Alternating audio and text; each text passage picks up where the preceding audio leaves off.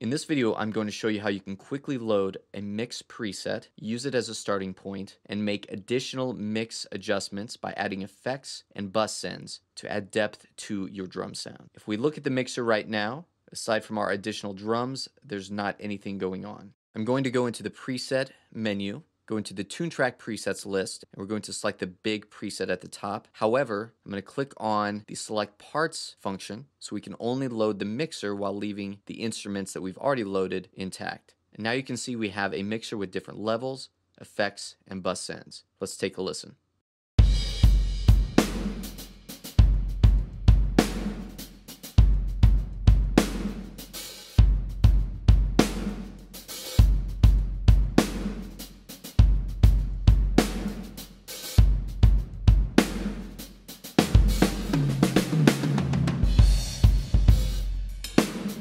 Also, notice how by adding those envelope changes to our stacks, we're getting rid of a little bit of that ring that might otherwise get out of control with a mix preset like this.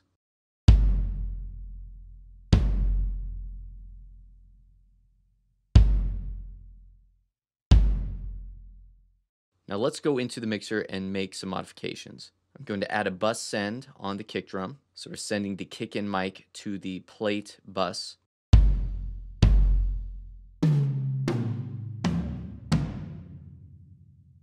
So now let's go back into the mixer, and I want to group all of my kick, snare, and tom mics into individual bus channels.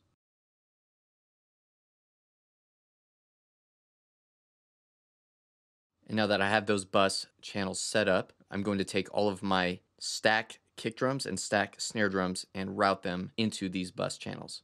And now I can start placing different effects on the kick, snare, and tom bus that will affect all of the related instrument channels. I'm going to use the EQ84 for a quick low cut. This is a great way just to clean up a little bit of the low end.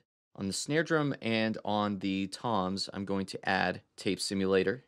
I'll bring the drive down just a bit on the snare drum, but I will leave it at the default for the toms, so that'll bring out a little bit more of the toms in the mix. And I'm going to increase the speed, which will bring out a little more of the high end.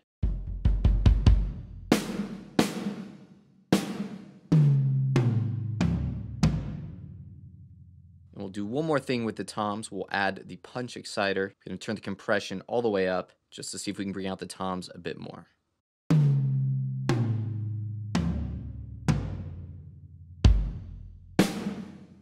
And now I'm going to add parallel bus sends within our bus channels to create a distortion channel. We'll solo the distortion channel. We won't have it this high in the mix, but for now let's just take a listen. We should be getting kick, snare, and toms.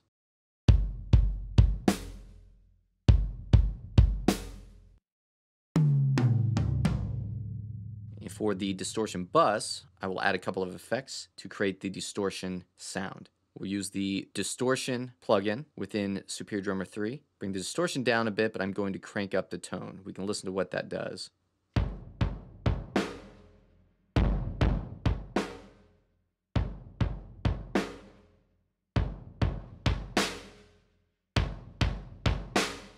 And then I'm going to layer in another distortion effect. We'll use the valve distortion box. I'm going to turn overdrive on, and we'll increase the drive and turn the bias down to 1.